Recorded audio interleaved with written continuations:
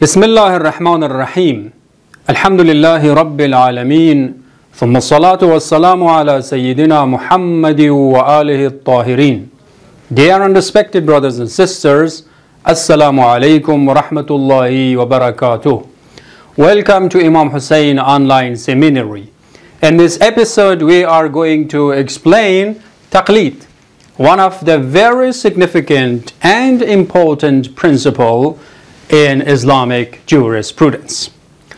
When it comes to Taqlid, we have to explain first of all the meaning of Taqlid. That what does Taqlid mean? When it comes to its literally meaning, we have to say that Taqlid means following. If you follow someone or imitate someone, it is called Taqlid. But Taqlid has a technical meaning in fiqh, in jurisprudence. That is why what we mean here in this class is this technical meaning or jurisprudential meaning of Taqlid. Taqlid technically means following a marja's rulings on Islamic laws. We will explain inshallah in the next episode the term marja or this title in Islamic jurisprudence.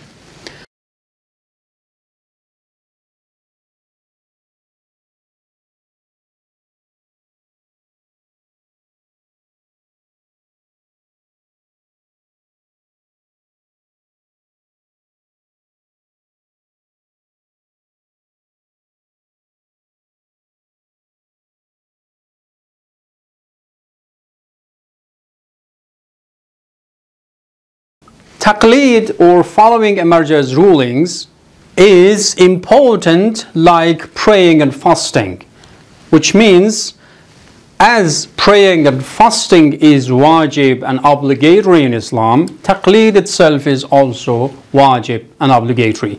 But of course, Taqlid is wajib based on certain conditions that will be inshallah explained in the next episode. So now that you learned the literal and technical meanings of Taqlid, let's explain the necessity of Taqlid in Islamic jurisprudence.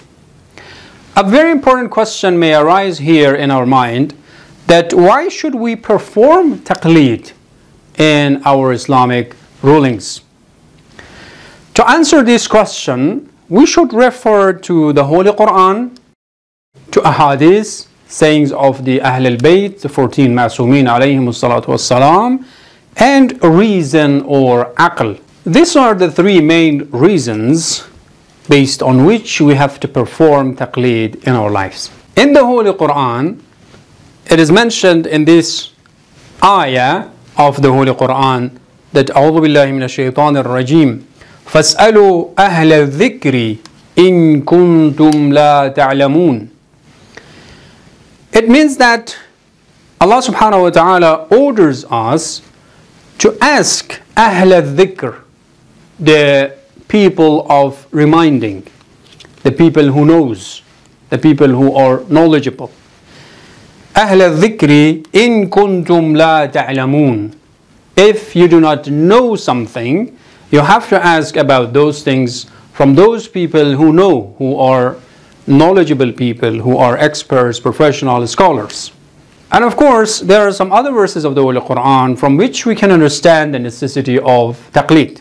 Secondly, we have to refer to hadith, to the sayings of the 14 infallibles, ma'sumin alayhim salatu wassalam. As it was mentioned in the Holy Quran, that we have to ask ahl al-dhikr, the scholars, the ulama. In one of the sayings of Imam al-Mahdi ajalallahu ta'ala farajahu al-sharif, it is mentioned that فَارْجِعُوا فِيهَا إِلَى رُوَاتِ حَدِيثِنَا. Of course, the complete version of hadith is this, that وَأَمَّا الْحَوَادِثُ الْوَاقِعَةِ فَارْجِعُوا فِيهَا إِلَى رُوَاتِ حَدِيثِنَا فَإِنَّهُمْ حُجَّتِي عَلَيْكُمْ وَأَنَا حُجَّةُ اللَّهِ عَلَيْكُمْ. So this is the complete version of the hadith that you can refer to our traditional sources and find this hadith. So this phrase of hadith means that Imam al-Mahdi ajalallahu ta'ala farajahu sharif orders us that in the time of ghaiba, in the time of the major occultation that nowadays we live, we have to refer to ruwati hadithina, to ruwati hadithi ahlul-bayt, to the people who write or who narrate a hadith of ahlul-bayt alayhim salatu wassalam. So according to this hadith, we have to refer to those people who are the narrators or the transmitters of ahadith, sayings of the ahlul-bayt alayhim salatu wassalam, which means the scholars, the ulama, who are the narrators and the writers of ahadith. And of course, there might be different people who claim that they are the narrators of ahadith, but in Shia school, it is said that we have to refer to those professional and expert scholars who can narrate the true ahadith, who can understand the authentic sources and the authentic sayings of the ahlul-bayt, and based on those ahadith, they actually issue their fatwas. Thirdly, the reason and aql tells us that whenever you do not understand something, whenever you are not capable of solving a problem or answering a question, you have to refer to some experts and professionals who can help you to answer your question, to find a solution to your own problem. So that's why when it comes to aql and reason, it is completely rational and reasonable to refer to the experts, to the professionals in Islamic laws, because we might not be able to gain the knowledge of Islamic laws in our lives. So that's why for us it is completely rational and logical to refer to ulama, to these scholars. As you, for example, refer to a math teacher if you want to learn math, or for example, if you need a doctor, you refer to a doctor, or if you need, for example, to an engineer, you refer to an engineer, because you might not be neither a teacher of math, nor, for example, a doctor, nor an engineer, nor, for example, a scholar who knows the Islamic laws. So to sum up, Taqlid means following a marja's rulings on Islamic laws, and there are three main reasons for the necessity of Taqlid, which is this verse of the Holy Quran that was mentioned, and ahadith, and finally the reason and aql. So the third important point about Taqlid that we must learn is the age of Taqlid. The question is that when should we start performing Taqlid? The age of Taqlid, dear brothers and sisters, is exactly the age of puberty or the age of bulugh.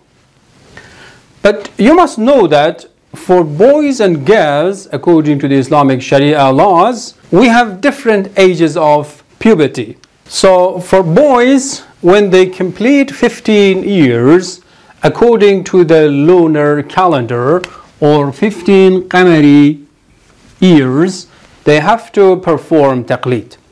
But sometimes there are some exceptional cases in which the boys might see some other signs of puberty and bulugh before this age. In those cases, they have to perform Taqlid before this age.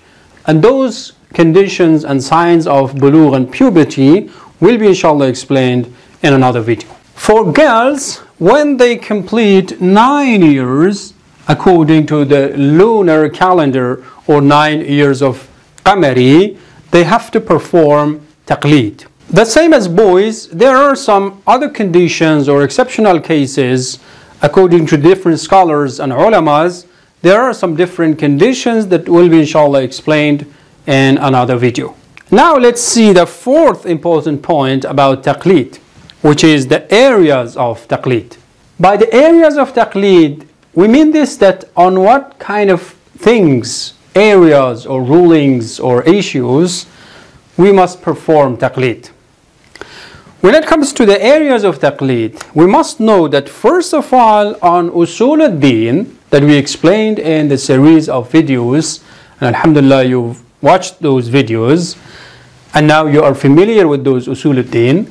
In those Usool Deen, there is no Taqlid. So, we do not do Taqlid on Usool Deen. Like the main Islamic principles like Tawheed, Adala, Nabuwwat, Imama and Qiyamah, those principles must be understood and believed in rationally and logically and according to our reasons and intellects. So, you don't have to follow a marja'i taqlid in Usool Deen. No, there's no need. You have to understand those Usool Deen and accept them and follow them logically and rationally. Secondly, there are some necessary Islamic rulings like the compulsion of prayers and fasting. You know, these kind of rulings are very much clear and obvious, and there is no doubt about them.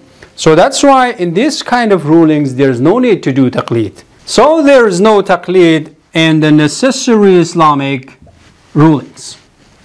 But in the rest of the Islamic rulings or the other Islamic rulings in our daily life, it is necessary and wajib to do taqlid. Like this, like the quality of performing prayer. How should we perform prayer? How should we do fasting? What are some of the halal, the permissible things? And what are some of the haram things? These kind of things, which are as compared to this kind of rulings, can be termed as secondary issues, or even we can say unnecessary kind of rulings. So in this kind of rulings, we have to do taqlid. And here it is wajib to perform taqlid. For example, like economical issues, there are certain things that we do not know whether to buy them, sell them or not. Is that permissible for me or not? So in this kind of things, we have to refer to the scholars, to maraja, to understand the true rulings and ahkam of Islam. So taqlid is necessary and wajib in this area. To sum up, age of taqlid is exactly the age of puberty, but of course for boys and girls we have different ages. For boys it is the completion of 15 years, and for girls completion of 9 years. And when it comes to the areas of taqlid, in Usool Deen and necessary Islamic rulings there is no taqlid. In the rest and the other issues and the other Islamic rulings we have to do taqlid and refer to marja's fatwa or hukm and rulings. So respected brothers and sisters, alhamdulillah, today you learned taqlid, its meaning and the necessity of taqlid, and also the age and the areas of taqlid. In the next episode we are going to inshallah explain that who a marja is, what do we mean by marja, what are some of the conditions for marja taqlid. So inshallah stay with us in Imam Hussain online seminary. Wa akhiru da'wana أن الحمد لله رب العالمين والسلام عليكم ورحمة الله وبركاته. اللهم صل وسلم وزد وبارك على رسول الله وآله الأطهار.